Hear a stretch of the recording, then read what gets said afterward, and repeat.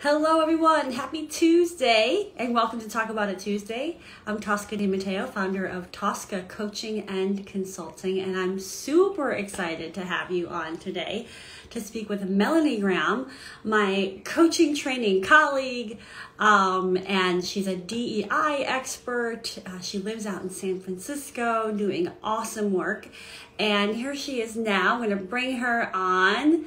Let's do it! Yeah. Wow. It's like, I can't believe we're around the corner from April. This is nuts. So, and let's just, yeah. Hey, Mel. Oh, hey. Look at you looking fabulous. Wow. How are you doing? I'm good. How are you? I am good. Just jumbling the phone around a little bit. Hey, it's all natural. It's all organic. Whatevs. I'm saying. We got a good crew already. I love it. Claire, essentially KT, Mojica girl. Mojica, if I'm saying that right, Mojica girl. We're about to internet.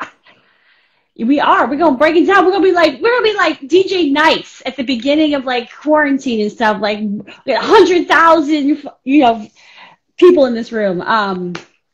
Or maybe 10.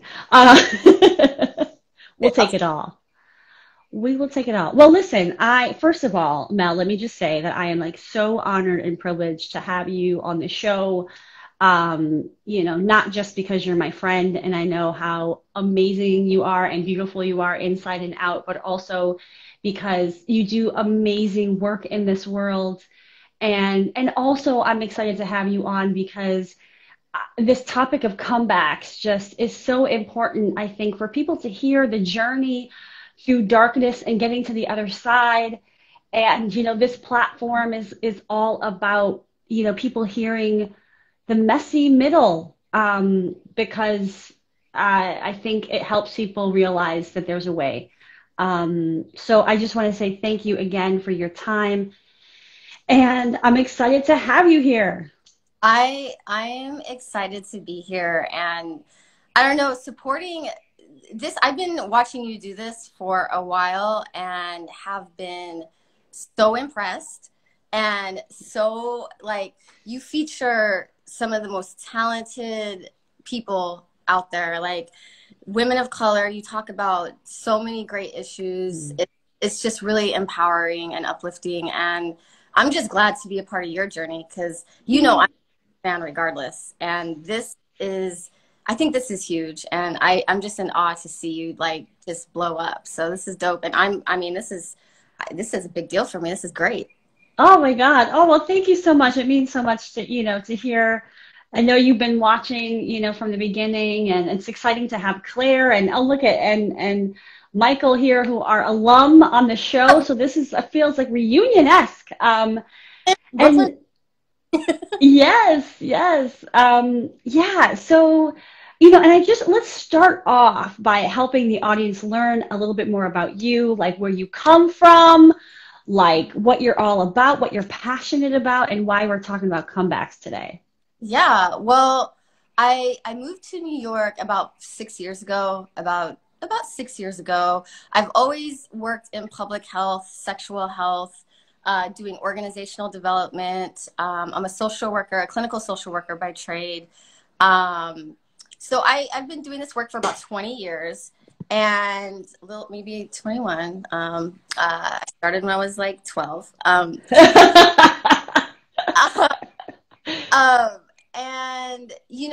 I hit a point in my career when I went to New York where it was really great. It was exciting. It was fun. I had just moved from DC. It was live. But as far as hitting a wall career wise, I felt I wanted to do so much more. I was in a toxic environment. I was just I couldn't find my way out. And so the last 2.5 years were hard. It made me recognize how much of my professional identity is my true identity. And I don't know if that's great, but it was my reality. And the time that I was having that was just so difficult at that point in my career, um, it floored me. It's like I just hit like just a low point. Like I don't think that in my life I had ever been so depressed. I could not find my way out. And that for me was absolutely like frightening, that I could not control like my own narrative. It was like I was trapped, and all I wanted to do was do work that made me feel great. I wanted to just help people. I just wanted to be around colleagues that, you know, empowered me, that I could empower. And it just wasn't happening. It wasn't happening until I got recruited to do the work that I'm doing now, which is diversity and inclusion at San Francisco AIDS Foundation, which is a huge, one of the first like HIV organizations based obviously in San Francisco. And to intertwine like doing work in HIV and doing race work, which both are like my passion, developed like the perfect job.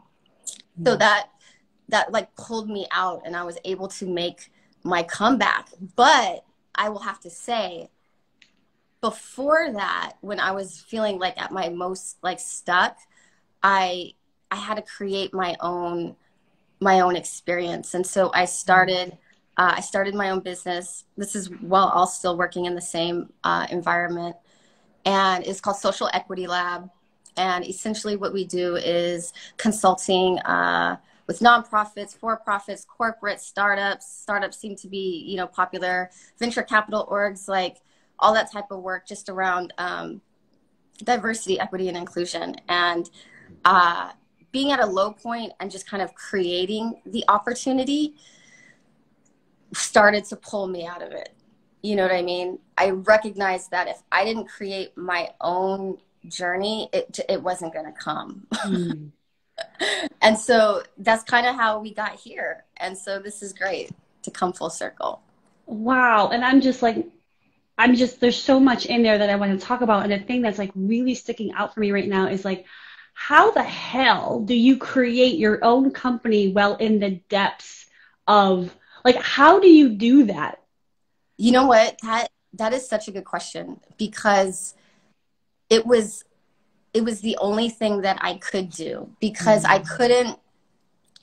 there wasn't anything anybody could do. Like, I think a lot of people are like, you know, you were super depressed, you were super down, like, what could I have done? And honestly, nothing. Like, all I needed was work that made me feel like I had a purpose, like, on this planet.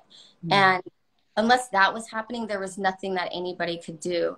And so I realized that I'm going to have to do this. And so, you know, at least when I was depressed and just feeling super low, it feels like, you know, I'm just carrying all this weight, like carrying baggage, right? Emotional baggage. And I'm not going to lie, it was hard. It was super hard. But it was all worth it. So I think what allowed me and empowered me to do that was every day that I woke up and went to work and like would work on this on the side, it was like taking vitamins. Like, okay, I feel a little bit better. Like I just got my LLC, or I just had a meeting with a great client, or I got good friends that want to be my partner. And every day that there would be progress, I would feel like a little bit better. And so that was my drive. And then I would be like, okay, if this is what makes me feel better, it just really made me go hard. So it's just like LLC, website, like meetings. And it was just me doing whatever I had to do to fill myself back up. And it helped, thank God. And I think doing that is what positioned me for my current job. So I still obviously have my business and have the autonomy to still do that. And I have great partners. But I also, you know, feel good and valued at the current work that I do. So yeah, it was quite a ride. Still a ride. Double win. And I love that you work at a place that's like encouraging the side hustle and that work, and like that's awesome. Like, awesome. Right. Um, yeah. And you know, it's interesting, right? Because, you know, as a career coach, you know, certainly one of the things that I think happens, and certainly was a part of my journey as well, is that we tie ourselves up so much, our identity with work, right? And there's different, you know, people have different thoughts. Some people feel like work is a means to the end and they just want to make the paycheck and go home, and they find their purpose elsewhere, right? In the community work or in their families or whatever. But what I'm hearing from you is that it's not necessarily that work was your identity, but that living a purpose-filled life of service was part of how you, um, I don't know, saw your value or your worth or what have you. So Absolutely. Yeah. yeah, so I'm curious if your drive to do, you know, to start your own business at a time where you were in a toxic environment, was it about feeling worth, or what, or was it like, was it something else, or was it a combination of things? I'm just curious to get underneath. Well, that's good. And to which, by the way, one of my business partners just joined. His name is Brown and Tan. That's his handle. His name is Michael Diaz. He works with Social Equity Lab. He's dope. He's like a brilliant trainer, consultant. He's on a completely different level. So just shouting him out. Awesome. Welcome, Brown and Tan. Michael.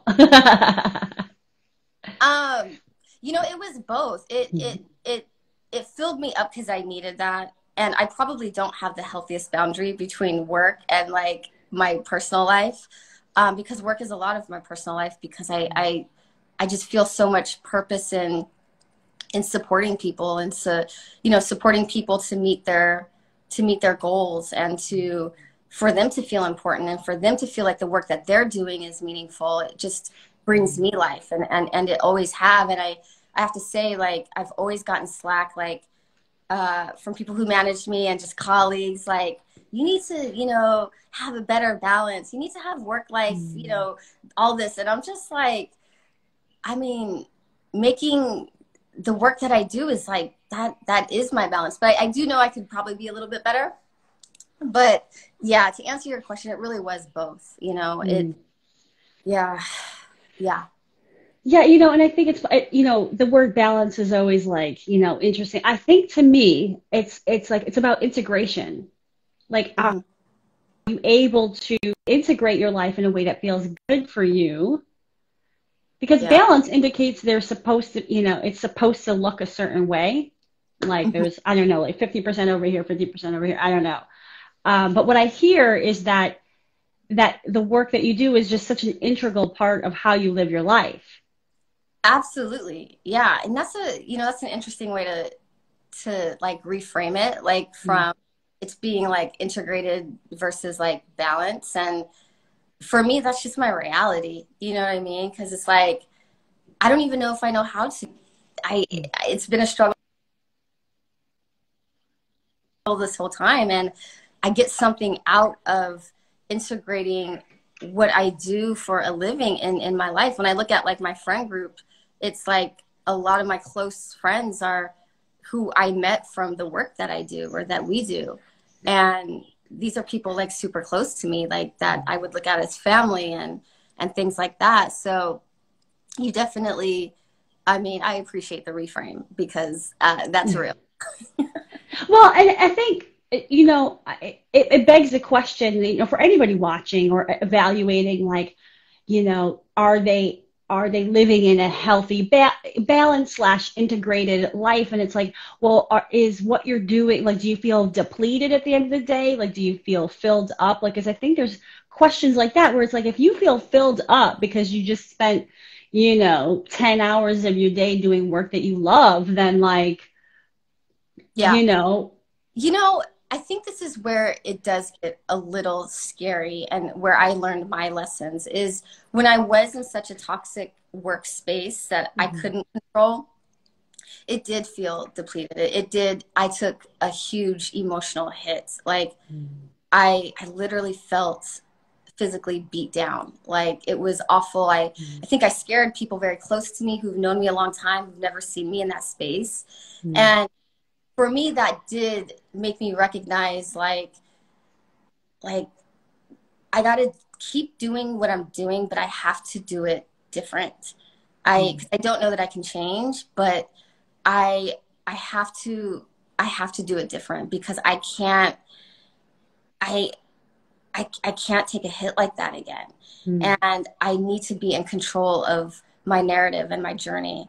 And so when I look back, and I'm still in the space of healing, when I look back, I'm like, how do I do that? And to this day, you know, I talk about this with my therapist. I'm like, I still don't even really know how.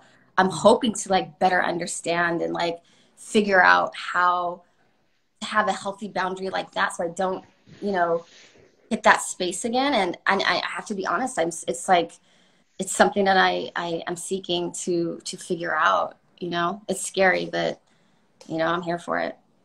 Yes, I definitely identify with that too. You know, doing work in service of others, it can take up a lot of energy and time if I let it, versus finding other ways to fill my cup, other ways to just be without having to do, and still feel I'm worthy of just being. I don't have to do.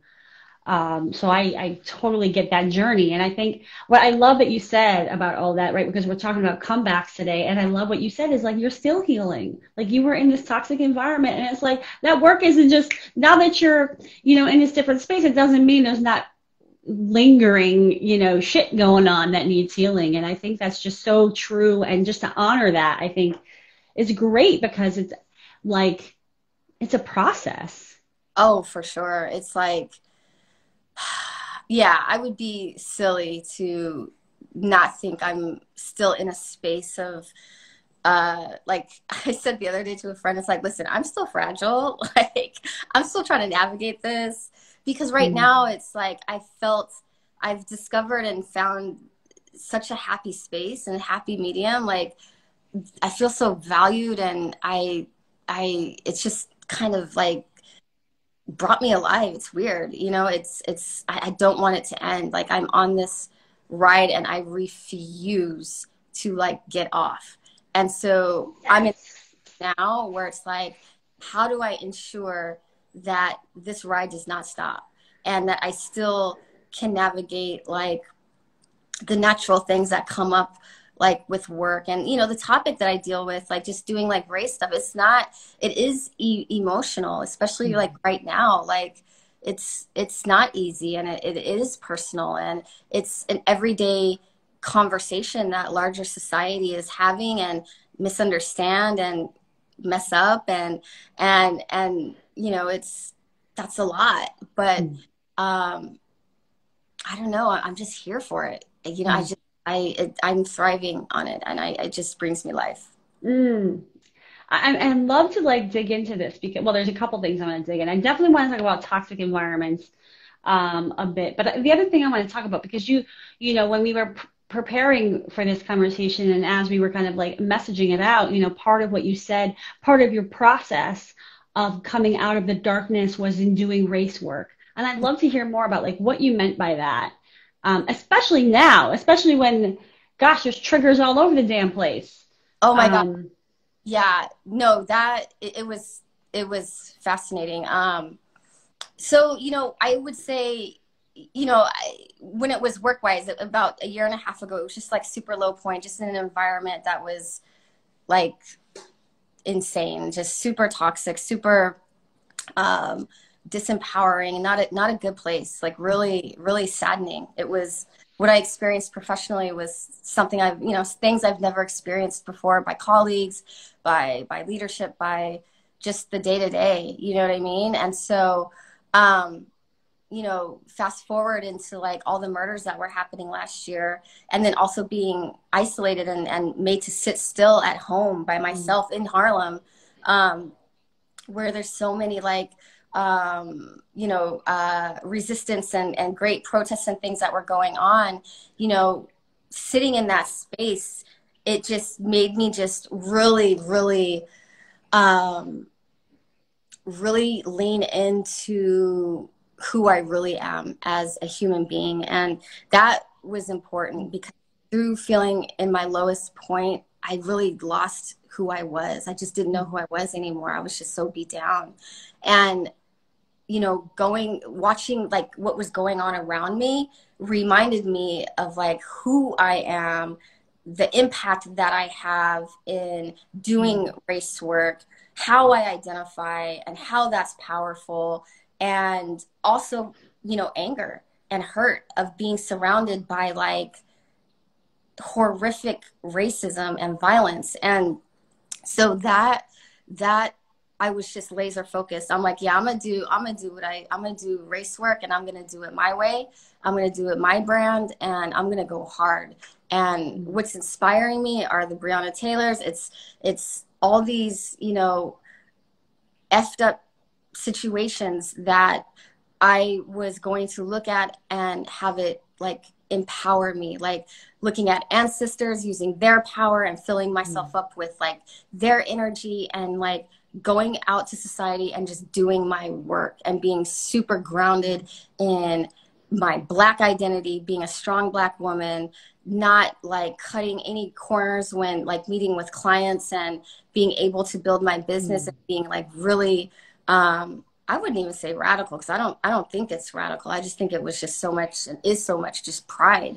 And I think that that worked. And I think that people around me, particularly, you know, getting partners with my business, and then also just getting work for my business, I think people felt it, they saw it. And even, you know, attracting the position that I have now, I think I was just, and still am, just my tolerance is super low for, you know, inequities, and I have the capacity to resist it and to shift culture in a way that I think is unique, and which is driven a lot by my own personal racial experience. So it's interesting, and it's exciting, but like, you know, the tragic events that had happened last year, it just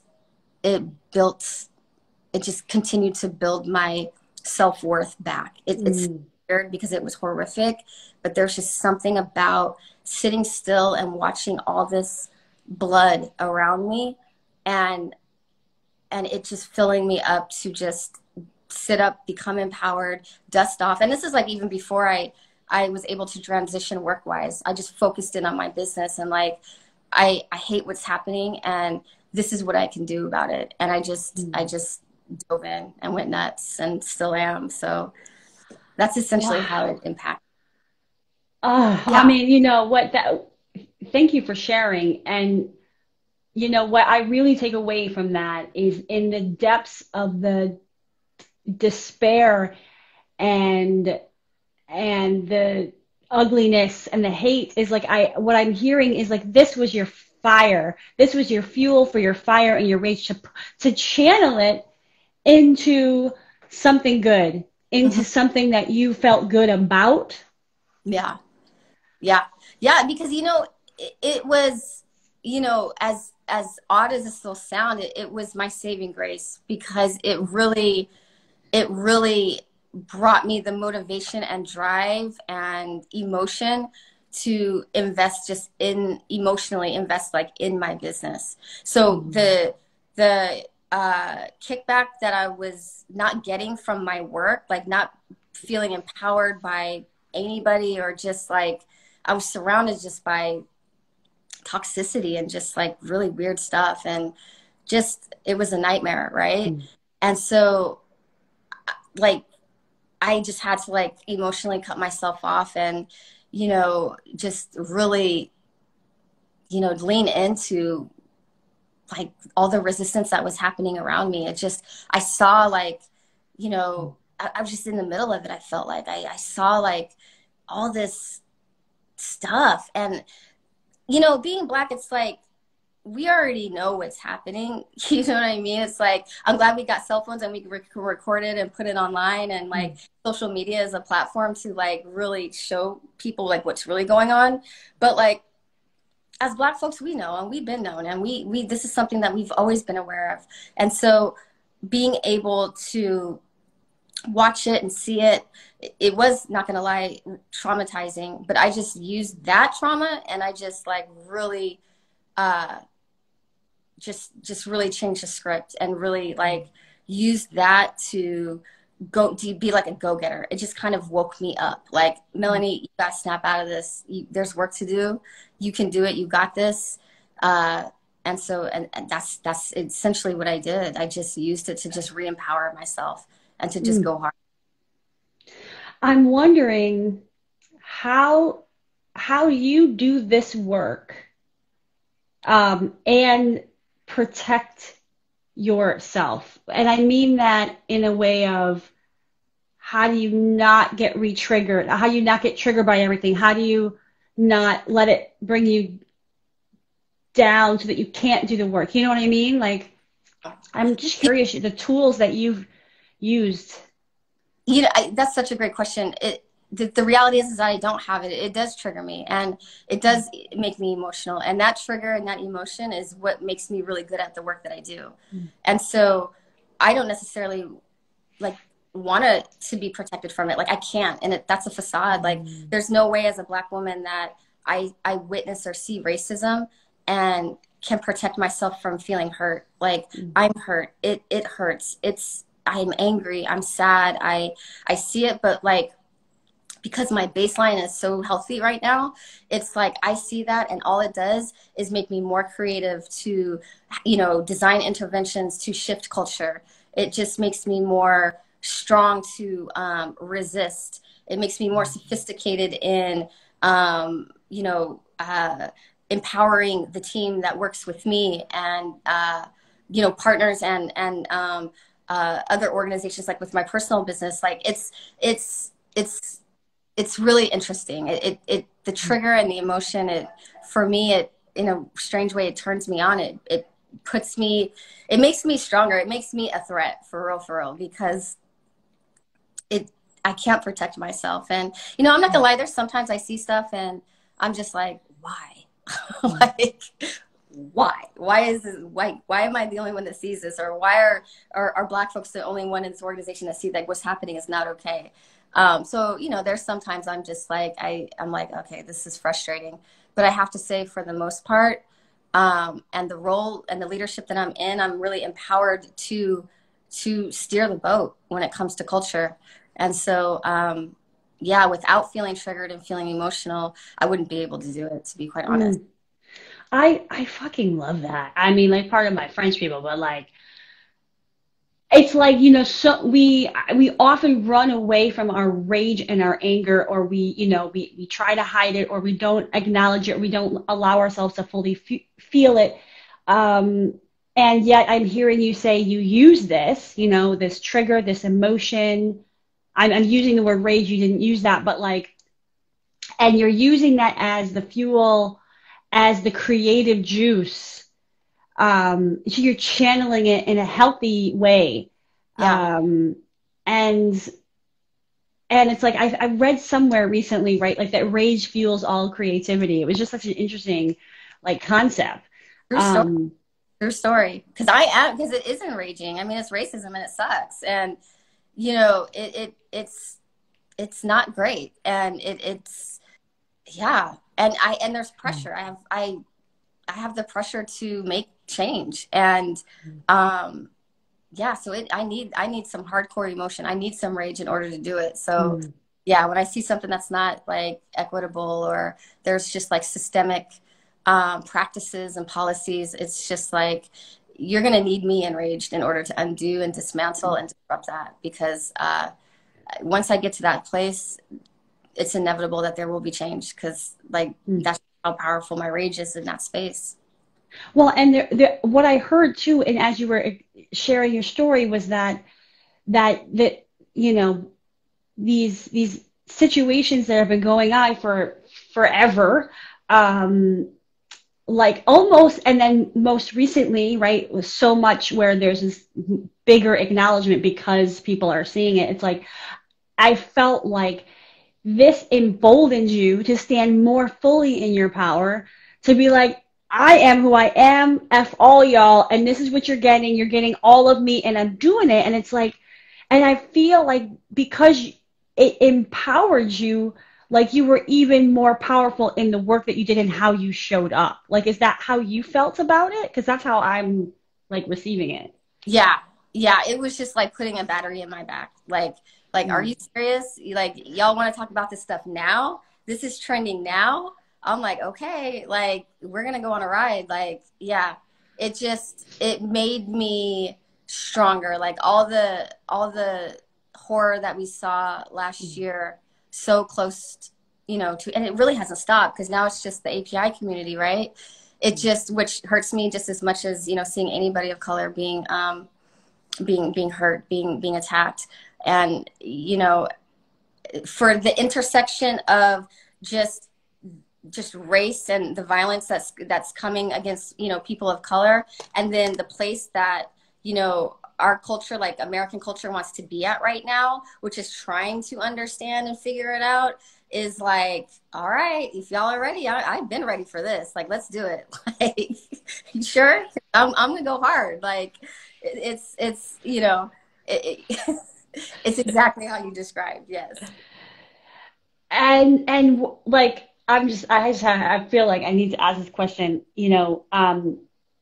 When as part of the your business, Social Equity Lab, um, I'm curious what you do when like you're met with people that are like, you know, Yeah. uh, what like when you're met with people that aren't ready, when you're met with the resistance, when you're met with like all the bullshit, right? Angry black women, like all those kinds of labels and like when you get fired up, and how do you navigate that?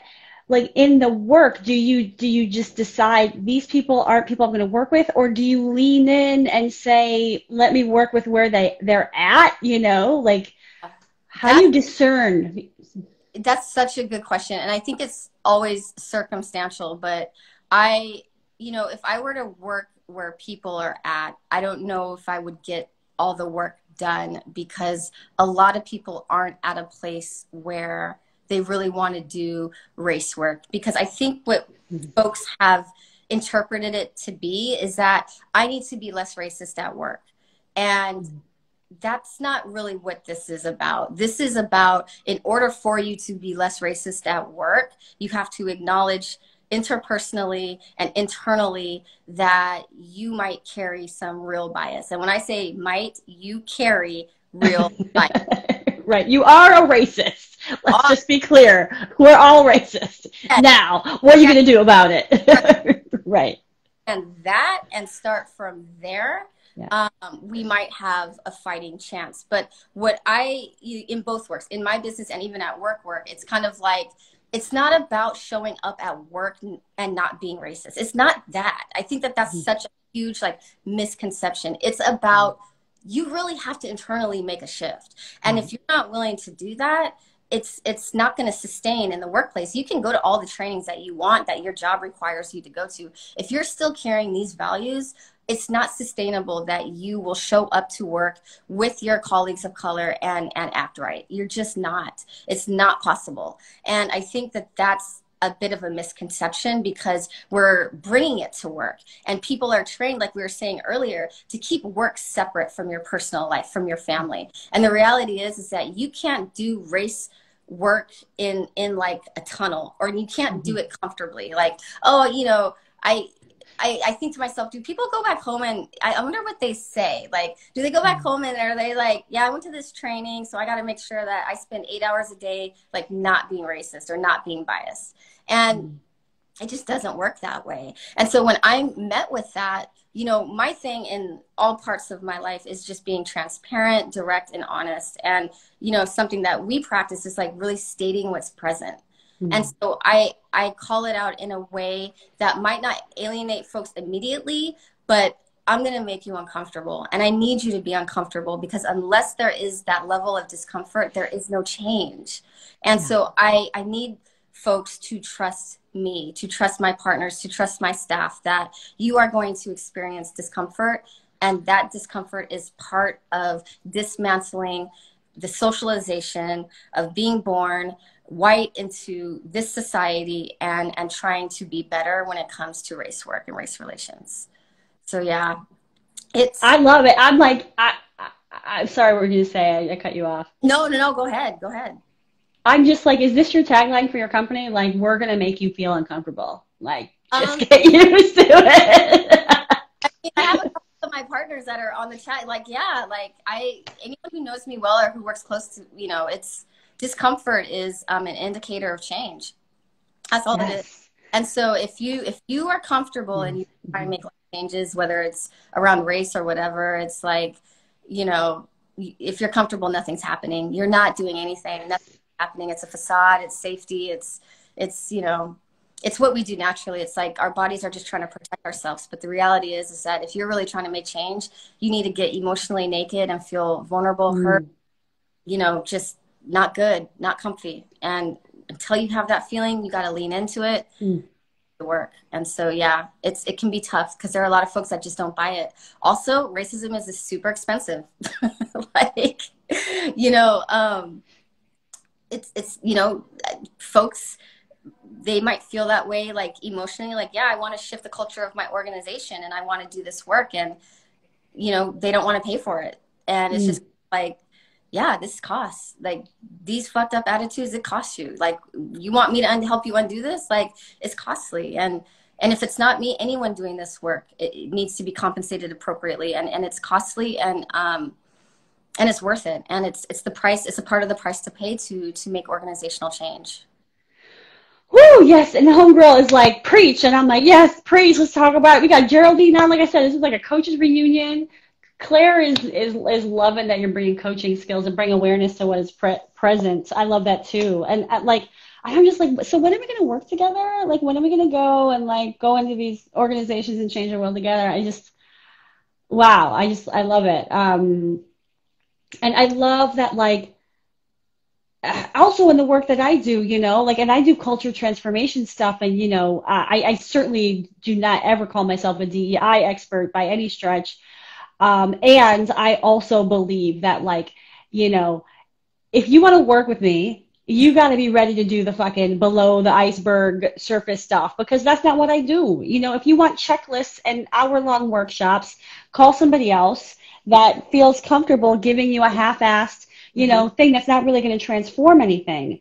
And I'm just like here supporting this notion of pay for the shit. Like, you have 400 years of racist beliefs stuck up in your culture and in our bodies, and you want to what? You want to pay pennies on a dollar to undo this? Like, come on, people. Like, where are you at? Like, it's ridiculous. It's just ridiculous. But you want to put money into, like, the coffee machine in your, in your break room, which, by the way, nobody's using right now. But yeah, so I would love to also talk about toxic environments. Yeah. Right. And in kind of all respects, because you talk about toxic workplace environments, and I'm talking about, like, toxic friendships too, like just toxic places, like, and because I always say, and I don't know what your philosophy is, but I always say being in toxic situations is like, it has to be a temporary situation, because it is not sustainable, right? And you can build up strength and you can build up skill sets and ways to protect yourself and ways to cope, but it is not like a long-term strategy. Nobody's that, resilience is not meant for that type of thing. So I am curious, and I think it's hard for people to leave toxic situations. Yeah. So I'm curious, your journey of recognizing toxicity, like, was it really easy for you, or did it take time to be like, holy shit, this is like horrible? Like, how was that for you in your environments? Yeah. I'll say the last toxic environment that I had that was like pretty bad. It was just the last work I did, like the last job I had. It was the most toxic I've ever experienced in my life. And frankly, I knew right away.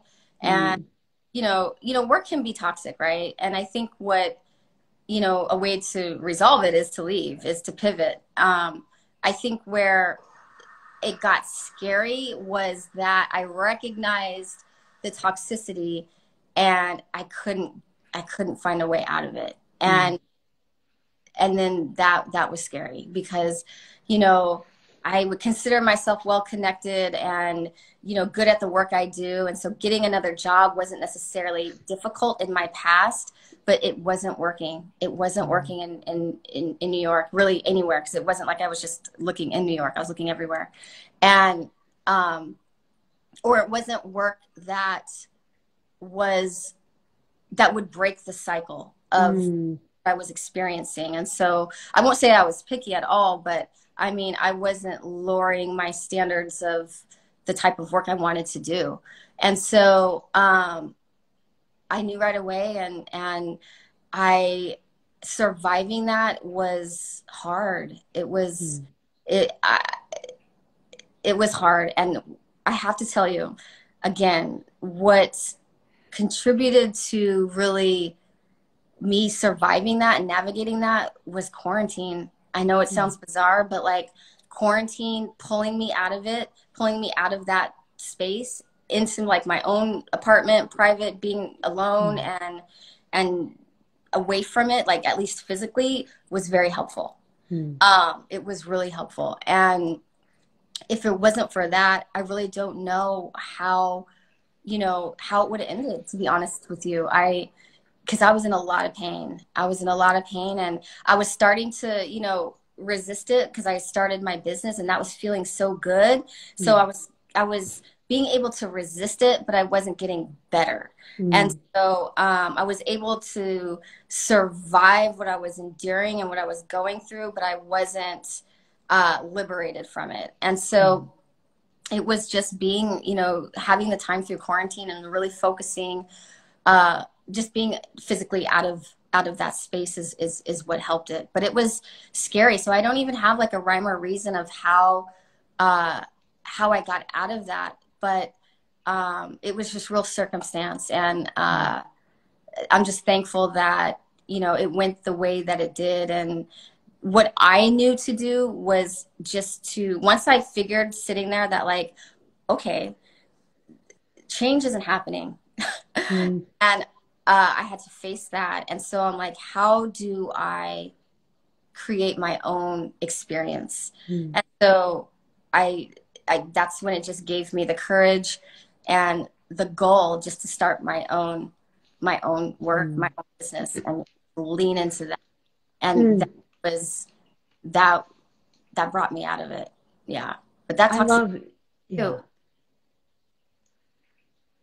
Yeah, I was just saying, like, I love this notion that you created your own experience. Like you worked with what you had, which is your own agency and resource, right? The way I see that is you followed the breadcrumbs of joy to get through that difficult time. And I think that's one of the pieces of advice I often give, which is like, do what brings you joy. Find that space. I don't care what it is, if it's coloring books or going for walks, but like when you're in the depths of despair, it's like, how do you find the breadcrumbs of joy? And then they'll get bigger and bigger and bigger until you find your way. And I just love, essentially, KT, thanks for sharing. She says, I finally just left a toxic work environment. Thank you for this conversation today. So healing, so powerful. Thank you for bringing your full self. Thank you for bringing yourself here. Thank you for leaving a toxic environment. It's like, you know, the way that I see it is, well, there's a couple things. Number one, I wish there was a FU fund for anybody who's in toxic environments that, you know, you just pull from the fund to make it through until the next thing. But also that, you know, to get creative, like, cause that's what you did, right? You got creative about how you can take control of your life, how you can define, you know, what works for you, while figuring out how to deal with the toxicity. And it's like, it makes me think of like when I talk about this book a few times recently, but I read the book, The Sun Does Shine, about a man incarcerated wrongly for 30 years on death row. And like one of the tools that he used was visualization and imagination. He traveled the world in his mind, right? So that he could control his mind and where his thoughts were going. And to me, it's like that's one tool in the toolbox of how do we, because we're talking about comebacks, right? Of how do we get ourselves to a point, right, where we can, you know, and sometimes we need support to do that, right? Therapy and all that stuff, but to get ourselves to a point where we can dream big again, where we can see the light at the end of the tunnel, where we can, you know, keep going.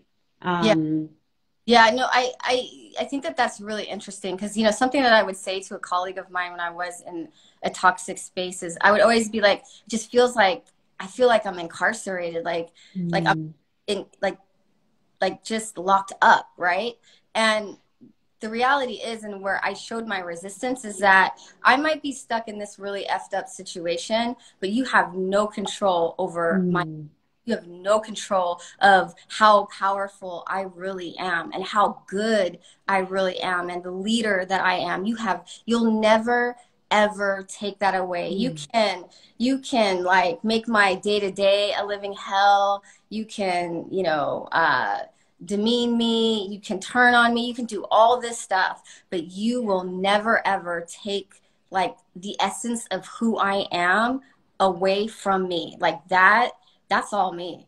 And it's just about me being able to leverage that and doing what I need to do after I do that.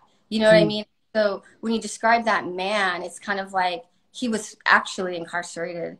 And he's like, you know what? You can lock me up, but you ain't about to take my mind. You ain't going to take my imagination or my creativity. It's impossible. Like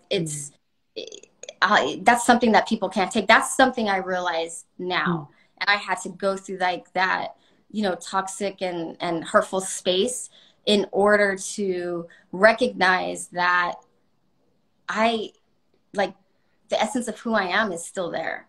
You know, like I might be feeling upset or sad or beat down, but like they're beating down or I'm feeling beat down and it's me. It's still me. It's like, and I'm the shit. Like, so this is only going to go so far. You know what I'm saying? And it just took a minute for me to recognize that again and to come to terms with like, okay, this can only go so far. This is only go as far as I'll let it. And I just got to a place where I recognized, yeah, they can't take that. Like, yeah. And once I knew that, I was good.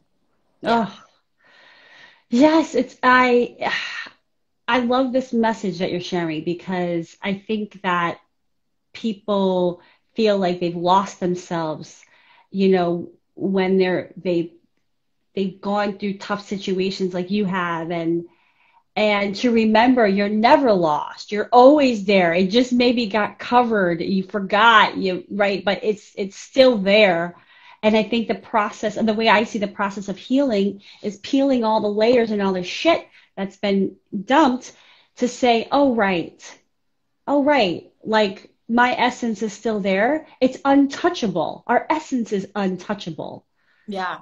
You know, Yeah. so how do we come back to that and find ourselves again to get out of the darkness? Yeah. And, you know, I don't like to romanticize it because I remember being in a real low place, not finding my essence, not knowing who I was. Like it was to the point to where I needed to, this was before we became on lockdown. I had planned a trip to visit my father's family and to visit like my childhood friends, like when I was like a little girl, just so I can get a reminder of where I came from because it was gone. And I knew that I needed to do this in order to come back as a part of coming back. Like I need to, I lost who that Melanie was. Like I just lost it. And that's not cool because these are people that know me or are a part of me. And I'm like, I gotta go back. I gotta stop this, stop where I'm at and literally go back to people who knew me before I started my career, who knew me growing up poor in public housing, who knew me, like who I am. You know what I'm saying? And I had to just stop it and go back. And unfortunately, you know, the quarantine came and I couldn't leave. And so I got a little scared, like, oh no, I'm not going to be able to take the trip. But, you know, just me thinking that was enough for me to sit still and just do what I have to do to either wait this out or just focus on other work, the narrative that I created. And that's what I decided to do. And things came to me, and that's where I ended up where I am now. So thankfully it worked out, but there was no rhyme or reason or no formula. It was kind of on accident. So that's the part that kind of scares me, because I want to know how to do it just to flex it in the future in case I have to, you know. And I'm in a healing space where I'm just still sorting that out, you know. Well, first of all, thank you for sharing, you know, that, because, you know, I'm all about the real. I'm not about like glossing over like the shit, Yeah. right? Like that's why we have these conversations, so we can be like, oh no, I had no fucking idea. I had to go back to the beginning. That's what, you know. So thank you. Yes. And I'm not sure you're giving yourself enough credit for, you know, yeah, it's like the universe was conspiring for you, and you were doing the work. Yeah. You were doing the work, and you created space and opportunities for yourself, because there are plenty of people that were also forced to stay home, and they maybe didn't use that time, right, Yeah. to go inward and do the healing and find a way through. So I just, you know, I'm going to call you out when you're not giving yourself enough credit. I'll take it. um, so, gosh, I can't believe we're, you know, we're coming close to the end, but I just want to ask you, what else do you want people to know about comebacks, about clawing your way, about whether it's tips, advice, resources, like what do you want people to know about the comeback? Um, that it's just not over. Like something I would tell myself, like even feeling low and knowing that although I didn't know what was ahead, and at the time it didn't look great, I knew that I had a hard time believing that my purpose was over. I knew it wasn't. I knew in my heart it wasn't over, and I just had to trust it and believe it. And I think what folks can do when they feel like they've hit this wall, whether it's in personal life or even in work life, doing race work, because it can take you there, is knowing it's not over. Like it seems like it's over and it feels like it's over, which is not great, but it's just not, because you're still here. So it's just literally not over. You know what I mean? And I think like truly believing that, it's only a matter of time before the picture looks much different. Yeah. Yeah. I love that. I love that. It makes me, you know, it makes me think of, and I don't know if this is part of your philosophy or approach to getting through tough times, but like it just makes me think about living in the moment. Yeah. And like this is the only moment we have, and this is it, and you're still here, and you're okay in this moment. I don't Yeah. know if that's part of how you see it. I mean, it's something I've been telling myself now, like, Melanie, stay present, because I had a journey and it was real, and stay present with where you're at now. I always tell myself that, because I'm always trying to figure out what's next. And I don't want to do that right now. I want to live like in the present. Like I want to be super present. So yeah, that's real.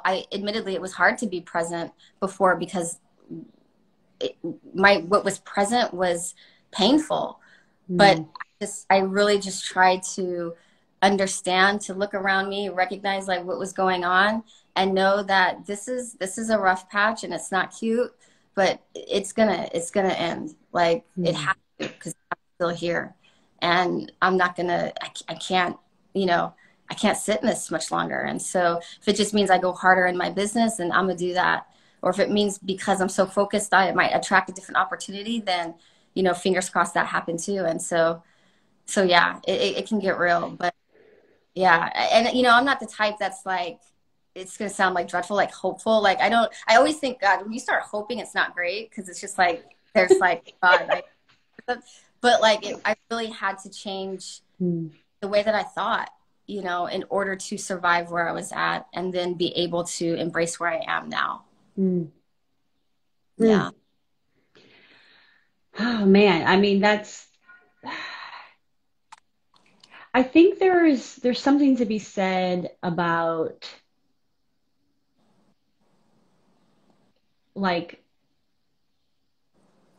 finding finding your truth in all the muckety muck. Yeah. Yeah. Like, and coming back to yourself over and over and over again, which is kind of a thread that I feel like has been through this whole conversation. Mm-hmm. In by any means necessary, and getting creative, because it's like you were going to come back to yourself by like going back home, but then you didn't have that option, and so you did it a whole nother way. Yeah. You know, and I think that's the thing. It's like, how do we see when a door is closed, another one is open? Mm-hmm. You know, and if that one closes, there's another one that's open, and you just keep looking for the next and the next. Mm-hmm. Yeah. And there was something that you said earlier too that I just want to come back to really quick, which you know, in the very beginning, you were like, you know what, there was nothing anybody else could do, because there may be people watching that maybe aren't in that space or haven't been in that space, but they know other people that are, and they feel powerless and hopeless. And so, like, what would you say to those people who are desperately want to do something, but the reality is something else? Yeah, you know, I think just asking, just, you know, I was happy to know, even though I was surrounded work-wise by a lot of, you know, toxic individuals, what it did make me realize that I have to acknowledge here is that like it also showcased the people that were there for me. Even in that toxic space, might have been a handful of people that cared about me. Actually, I just saw one that was on here. And